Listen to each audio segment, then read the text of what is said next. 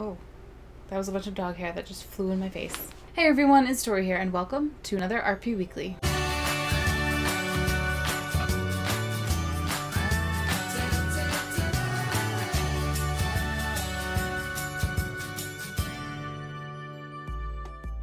You know, I really should search how to pronounce things first before I start filming. That would make so much sense. Zendaya of RPs. They are an RPH blog and they've actually been around for quite a while, and I've always loved the resources that they put out into the world. As always with RPH blogs, be sure to check out their guidelines and what I do pages.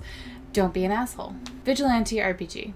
Set in 2020, this roleplay follows along with the exciting and sometimes dangerous adventures of heroes, both under the mask and also in their daily lives. It is a 7x7 roleplay, which means they only have one slot open left, which only further means that you should go apply and take that one spot that's open.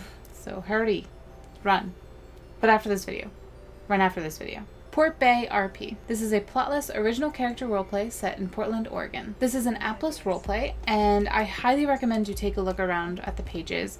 The locations page is actually my personal favorite. I adore any kind of world building pages or resources that roleplays provide.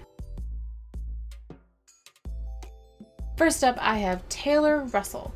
She is a Canadian actress known from Lost in Space and Falling Skies. This is actually someone that I forgot about until recently when I found him, and thank God he's still acting. So his name is Brandon Michael Smith, and you most likely know him from Sunny with a Chance or Relationship Status, but he is also a dancer, a singer, and a comedian.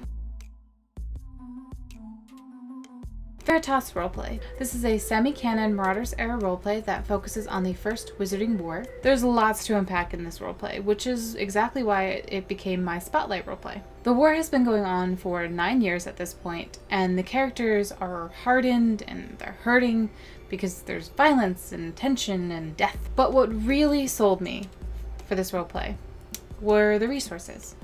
I mean, the admins there are incredibly thorough in their world building, which in my personal opinion is one of the most important parts of creating a roleplay. They have guides on a variety of topics, from being a werewolf, wizarding, food, charities, and shops. So seriously go check them out and definitely send in an application.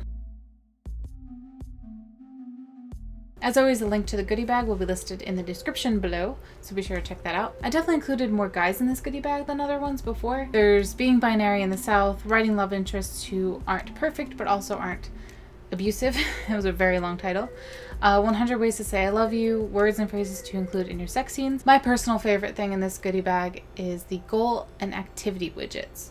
So be sure to check that out and let me know in the comments below what you think. As always, thank you so much for watching. I really appreciate all the feedback and the encouragement that I get. And actually it makes me want to do more RPC video related things. So if you have any suggestions, definitely let me know. My name is Stori and I will see you next time on RP Weekly.